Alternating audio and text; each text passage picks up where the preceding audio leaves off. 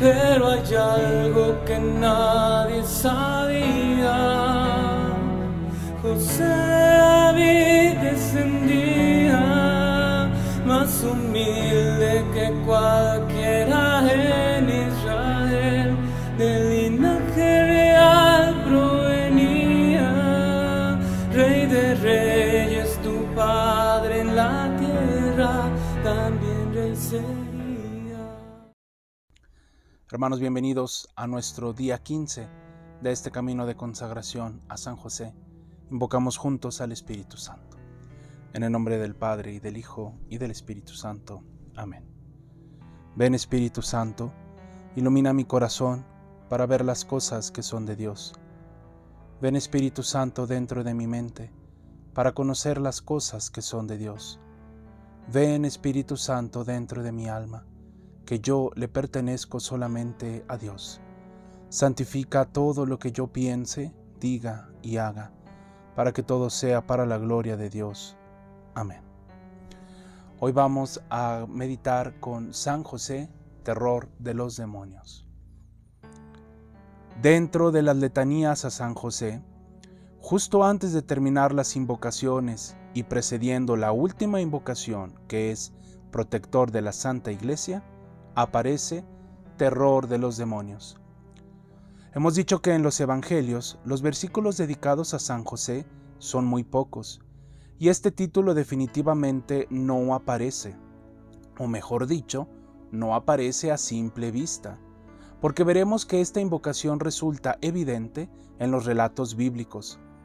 A lo largo de estos días de meditación, hemos aprendido que para la esposa perfecta tenía que haber un esposo ideal, y lo mismo para el hijo perfecto. Pongámonos a reflexionar un momento y encontraremos que San José frustró todos los planes del enemigo en los momentos en los que Jesús y María se encontraban más vulnerables. La primera tentación se vence al confiar en las palabras del ángel, anunciándole que María es Madre de Dios. Y la respuesta de San José es valiente, es pura, pero ante todo es obediente. Y ese es el punto central de nuestra meditación. San Pablo en la carta a los Romanos nos explica que Cristo es el nuevo Adán. No obstante, reinó la muerte desde Adán hasta Moisés, aun en los que no pecaron a la manera de la transgresión de Adán, el cual es figura de aquel que había de venir. Porque como por la desobediencia de un hombre muchos fueron constituidos pecadores, así también por la obediencia de uno, muchos serán constituidos justos. San Irineo, uno de los padres de la Iglesia, nos ayuda a entender este texto, pero enfocado en la Virgen María. En correspondencia encontramos también obediente a María, la Virgen, cuando dice: «He aquí tu sierva, Señor, hágase en mí según tu palabra». A Eva, en cambio, indócil, pues desobedeció aún siendo virgen. Así también el nudo de la desobediencia de Eva se desató por la obediencia de María, pues lo que la Virgen Eva ató por su incredulidad, la Virgen María lo desató por su fe. Estas palabras son importantes para comprender el verdadero significado de por qué San José se volvió el terror de los demonios. Hemos visto que José no puede ser figura del nuevo Adán, porque eso le corresponde a su Hijo Jesús. Pero claro que San José será el primero que por los méritos de nuestro Señor Jesucristo pondrá el ejemplo de cómo ser modelo de ese nuevo Adán. Esta es una gracia predestinada a San José en el eterno presente de Dios.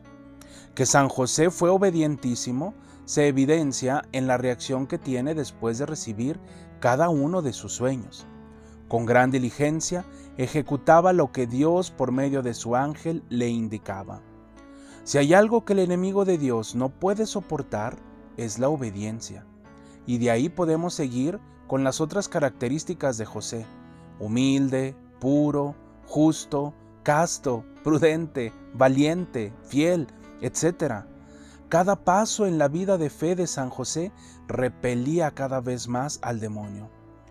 Recordemos cómo el Evangelio nos narra la manera en la que Jesús fue tentado, no solo en el desierto, sino hasta los últimos momentos de la cruz, cuando decían: salvó a otros, que se salve a sí mismo ahora, si de veras es el Mesías de Dios y su escogido. Si tú eres el Mesías, sálvate a ti mismo y sálvanos también a nosotros. Si el demonio se atrevió a tentar a Jesús, es evidente que San José tuvo que pasar por esta misma situación. Ella te engañó, abandónala a su suerte. Ni siquiera es tu hijo, entrégalo para que otros niños no mueran por su culpa. Con que Dios te ama demasiado y el cielo te escogió. Entonces, ¿por qué vives en pobreza y entre tanta dificultad? Si el niño que llevas es hijo de Dios y es rey, que se comporte como tal y te tenga en un palacio. ¿O te parece justo que tú tengas que cuidar de Dios en lugar de que Él cuide de ti?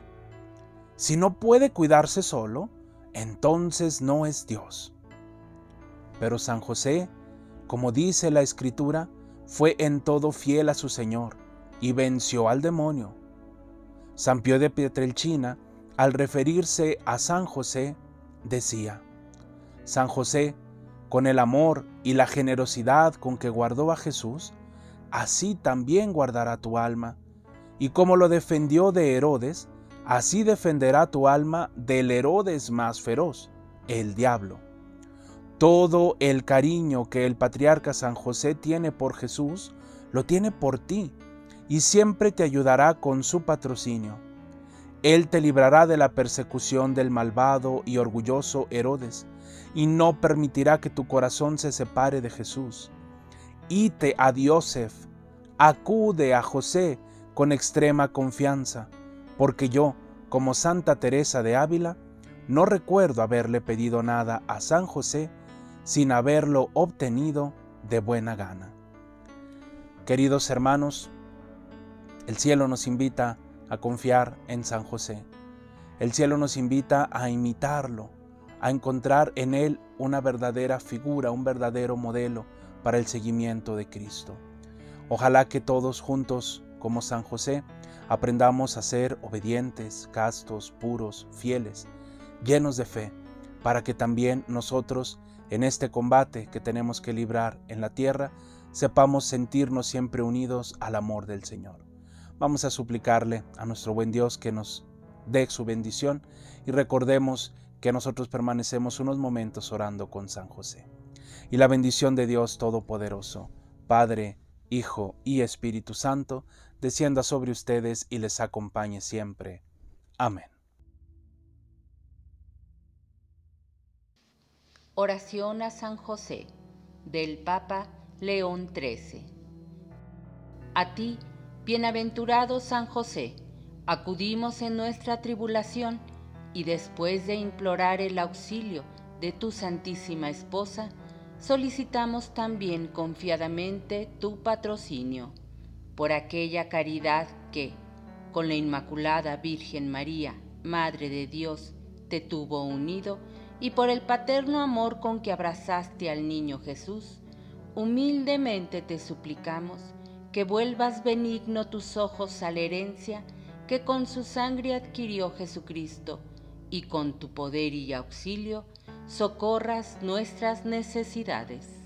Protege, providentísimo custodio de la Sagrada Familia, la escogida descendencia de Jesucristo. Aparta de nosotros, Padre amantísimo, toda mancha de error y corrupción. Asístenos propicio desde el cielo, fortísimo libertador nuestro, en esta lucha contra el poder de las tinieblas. Y como en otro tiempo libraste al niño Jesús del inminente peligro de la vida, así ahora defiende a la Iglesia Santa de Dios de las acechanzas de sus enemigos y de toda adversidad. Y a cada uno de nosotros, protégenos con tu perpetuo patrocinio, para que, a ejemplo tuyo y sostenidos por tu auxilio, podamos santamente vivir, piadosamente morir y alcanzar la eterna bienaventuranza en el cielo. Amén. Letanías a San José. Señor, ten piedad. Señor, ten piedad. Cristo, ten piedad. Cristo, ten piedad. Señor, ten piedad. Señor, ten piedad. Cristo, óyenos. Cristo, óyenos. Cristo, escúchanos. Cristo, escúchanos. Dios Padre Celestial, Ten misericordia de nosotros. Dios Hijo Redentor del mundo, Ten misericordia de nosotros. Dios Espíritu Santo, Ten misericordia de nosotros. Santísima Trinidad, un solo Dios. Ten misericordia de nosotros. Santa María, Ruega por nosotros. San José, Ruega por nosotros. ilustre descendiente de David, Ruega por nosotros. luz de los patriarcas, Ruega por nosotros. esposo de la Madre de Dios, Ruega por nosotros. custodio del Redentor, Ruega por nosotros. custodio purísimo de la Virgen, Ruega por nosotros. nutricio del Hijo de Dios, Ruega por nosotros. diligente defensor de Cristo, Ruega por nosotros. servidor de Cristo, Ruega por nosotros. ministro de la salvación, Ruega por nosotros. cabeza de la Sagrada Familia, Ruega por nosotros. José justísimo, Ruega por nosotros. José castísimo, Ruega por nosotros. José prudentísimo, Ruega por nosotros. José varón fuerte, Ruega por nosotros. José obediente, Ruega por nosotros. José fidelísimo, Ruega por nosotros. espejo de paciencia, Ruega por nosotros. amante de la pobreza, Ruega por nosotros. modelo de trabajador, Ruega por nosotros. modelo de la vida doméstica, Ruega por nosotros. custodio de vírgenes, Ruega por nosotros. apoyo en las dificultades, Ruega por nosotros. columna de las familias, Ruega por nosotros. consuelo de los desdichados, Ruega por nosotros. esperanza de los enfermos, Ruega por nosotros. patrono de los exiliados, Ruega por nosotros. patrono de los afligidos, Ruega por nosotros. patrono de los pobres, Ruega por nosotros. patrono de los moribundos, Ruega por nosotros. terror de los demonios, Ruega por nosotros. protector de la Santa Iglesia, Ruega por nosotros. Cordero de Dios, que quitas el pecado del mundo, Perdónanos, Señor. Cordero de Dios, que quitas el pecado del mundo, Escúchanos, Señor. Cordero de Dios, que quitas el pecado del mundo. Ten misericordia de nosotros. Lo nombró administrador de su casa. Y príncipe de todas sus posesiones. Oremos. Oh Dios, que con inefable providencia elegiste a San José como esposo de la Santísima Madre de tu Hijo, concédenos que merezcamos tener como intercesor en el cielo al que veneramos como protector en la tierra, tú que vives y reinas por los siglos de los siglos. Amén.